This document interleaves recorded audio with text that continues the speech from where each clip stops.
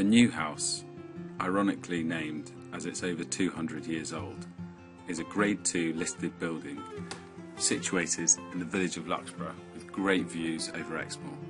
This cottage has been lovingly restored by its owners to create a 2 double, 2 single, comfortably sleeping 6 cottage, and also accepts 1 dog.